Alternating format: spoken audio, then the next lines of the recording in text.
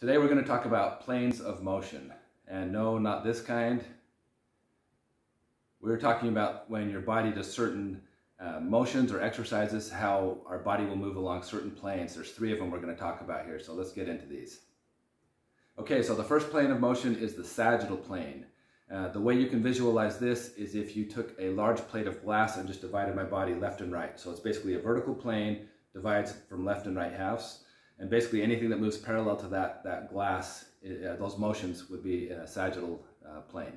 So it's another way to imagine this is if you're in a slot canyon and you're walking in there just like so tight, or a doorway where it's just like no room, just barely almost touching your shoulders.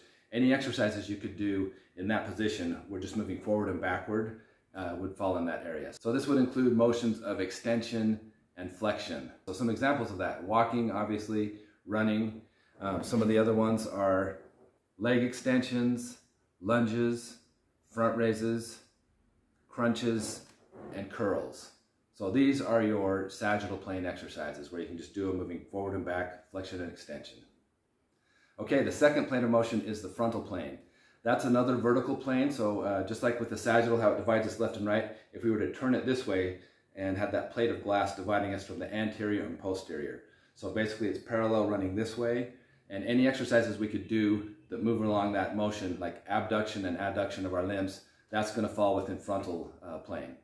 It's kind of like, think of it like a crab, or if you're in that slot canyon but you turn sideways, so you can do stuff moving left and right and side to side, but none of this forward and back motion.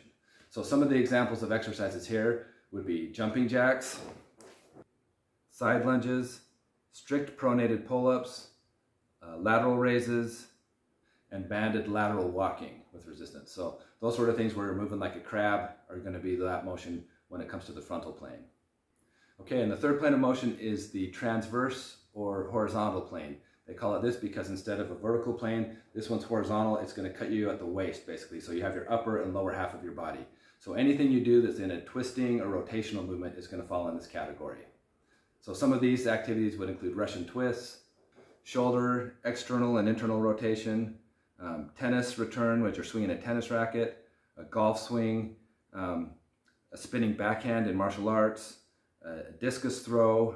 Another example of that is a figure skater doing like a triple axel spinning like that. So these are the ones where your body's twisting and turning, not going forward, straight, or lateral side to side.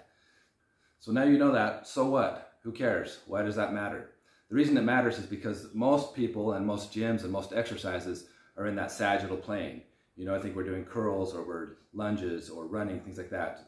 We're moving in that forward and back motion so often, flexion and extension. Now that's not necessarily a bad thing unless those other planes of motion are being neglected or we're weak there. So when it comes to athletic performance, if we don't have good lateral movement, that could be a disadvantage to us. As we look at these different planes of motion and movements, it's easy to start classifying movements as one of these 3 things, but the truth of the matter is so many of these are mixed together. They're multiplanar movements, like functional fitness type of thing. I mean, you think of human beings, we're not like robots, you know, we don't move around like this. So the human body is not going to move like a robot, you know, moving into the segments and like some of these people that pop and lock and dance like that. We're going to be a lot more fluid, a lot more dynamic. If you watch and analyze the movement of athletes, you know, it could be any sport, ballet dancers, gymnasts, divers. Just look how they're covering so many of these different planes. It's not just one simple motion, but it's just all a combination of these different planes of motion.